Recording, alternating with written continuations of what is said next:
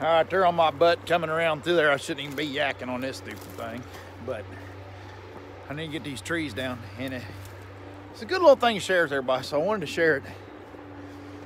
But I ain't really got time, so I'm gonna try to rush through this real quick. Ribbon, there's neighbor. Neighbor don't like trees. In his pasture, I'm sure. So, and I'm by myself cutting, and I don't want to tie up two people. Here's a dilemma that loggers run into all the time. So, okay, here's you got some poplars leaning back. Now, the way I'm holding my camera don't look too bad through the camera, but in reality, they are a lot worse. Poplar meat's kind of brittle meat. You got that going against you. And here's the other thing. The angle of push needs to be from the back behind across this fence. We can't do that. Cable skidder pulling is the answer. No cable skidder here, and I don't want to tie up another operator. So here's what's going on. I'm gonna chance it. I'm going to triple hinge that one. I'm gonna triple hinge that one. And the rest of these, I'll just put normal hinge in and cut them out with the, angle them out with the buncher. But I'll throw my GoPro on real quick and see how this goes. Might get to see me screw up and dump a tree on a neighbor. Now, time of year, the sap comes up, trees get heavier in the top. So, through the winter, trees are dried out. You can get cocky with them. The top of them's not heavy. Your physics don't work against you so bad. You can get trees to do quite a bit of things for you in the winter. So what happens this time of year is you get through the winter and you're cocky, pulling fibers, pulling trees, get them to do what you want. Then the spring comes, sap shoots up, the leaves come on up above, and there's all your weight up there, and you start losing them. You're like, why am I losing trees? Well, you're losing them because the tree changed on you. That's why you're losing them. But, so I got that working against me, but it ain't as bad as what it is in, say, May, June. Towards the end of July, it starts getting a little better because the water starts easing up on them. Usually dries out a bit. And then and by October, you're back to slinging them like crazy again. Because they are light, thick as a feather up there. All right, here we are. We had to, this is day 2 on the lime trees. Now, these first 3 trees I started into some pretty tough cookies here. Now, looking at one, I stuck a buncher in there. But look at that limb leading out to the... So he's going to be a little bit nerve-wracking. I'm going to put a little notch in him to get him started so he fall a little farther before he binds up in there. But I'm going to cut him manually and just use what I knocked in there to buncher for a face cut or whatever. This one's bad. Leaning over there. It don't look bad the way I'm looking at the camera, but it's pretty bad. Another thing, I sharpened my saw yesterday evening at the end of the day after dealing with that old grumpy guy. And today I'm starting out with sharp chain, but forgot to run my rails. My chain's getting sloppy on the back blade side, and that white oak kind of done it in. And I need to run my rails. So I come across here all the way in here and get started, and then I'm gonna have to shut the saw right back off and run my rails. Look, I'm gonna go around this poplar tree, and I'm gonna start climbing. I'm climbing as I go around. I don't know if you can tell or not watching the video, but it's son of a buck is trying to bind on me. I start this in and out seesaw motion, but yeah, that ain't worth a hoot. I'm getting aggravated. This video, I was pretty aggravated through most of this video. My fight or flight's kicking in, and things stressful. And that's before I even know the neighbor was an astounding angry person. We ran the rails. Yeah, we'll see what she does now. Son of a buck. Should have done that yesterday evening. It was acting up yesterday on that veneer tree. Should have just fixed her yesterday evening, got it over with. Come on.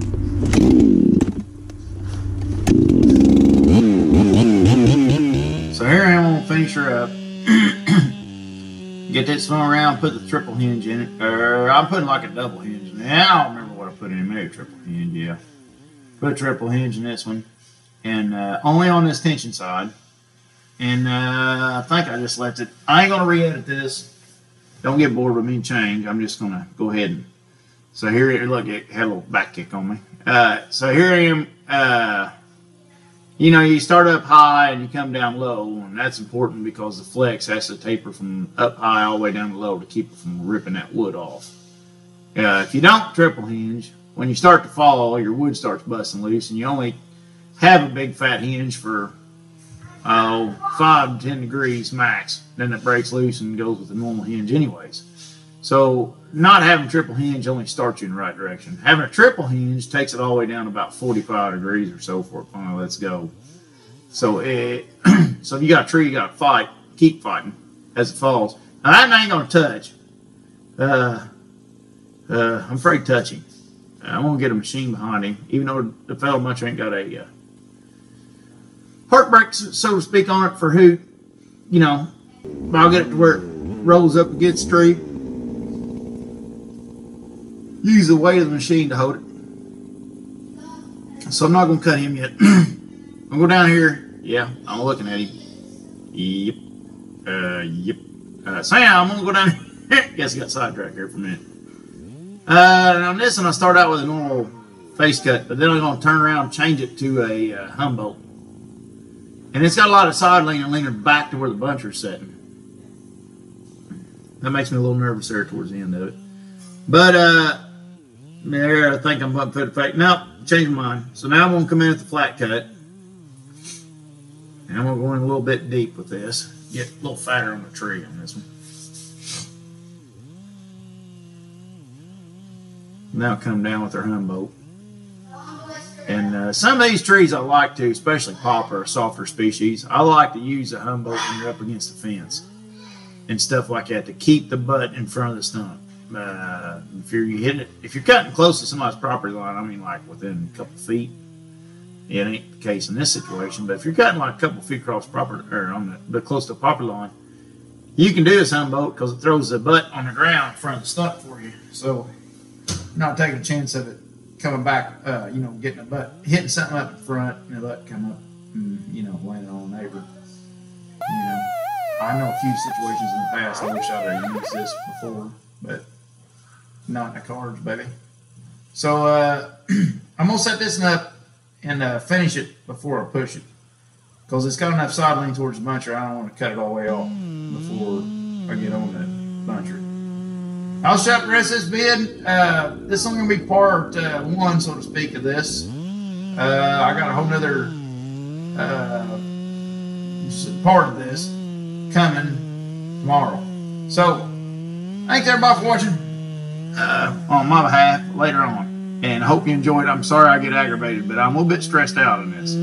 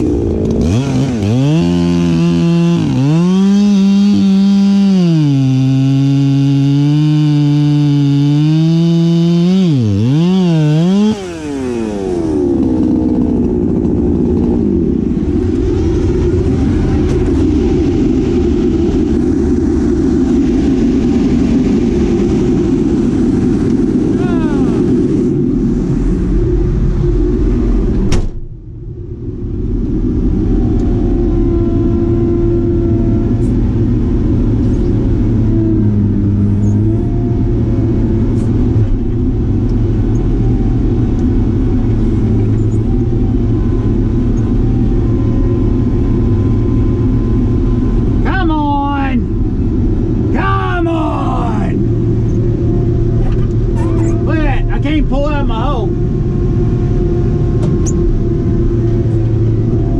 Son of a fucking jump. Slimy ground. Slimy ground.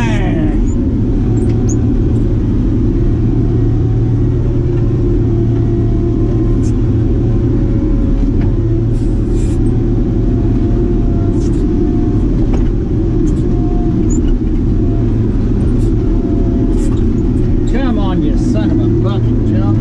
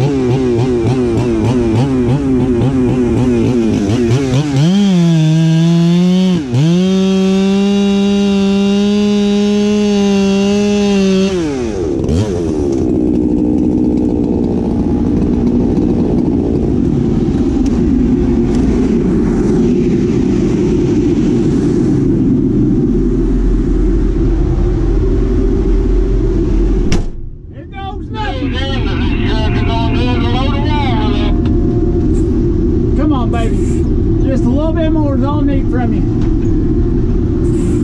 Yeah, break off, you piece of junk. What the hell was they thinking?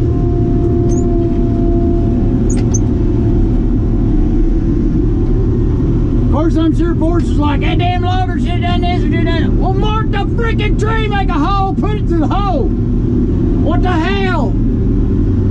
It's common damn sense. But if I had a paint cannon degree, I wouldn't be here doing this. Probably.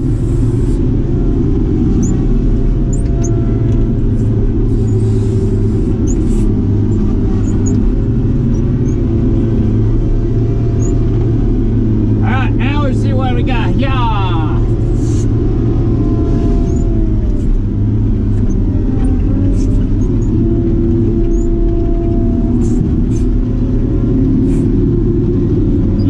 What you got going on, driver?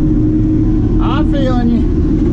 I'm feeling you. Now that's close now, boys. I don't know how many of you use the poplar, but boys, this is getting pretty daggone cocky with poplar trees. I promise you. Oh yeah, boy. Look at that. It's almost gonna go across the line. Now if we get this bad one, we got her made. I'm gonna try to put this bad one right on top. Whoa! Hang on to her now. I'm gonna try to put this big one, bad leaning sucker, on top of them. If I get that, we've got the hard stuff with. We can get the rest of them all right, I think. Unless I get up the fence a little far and get back into trouble.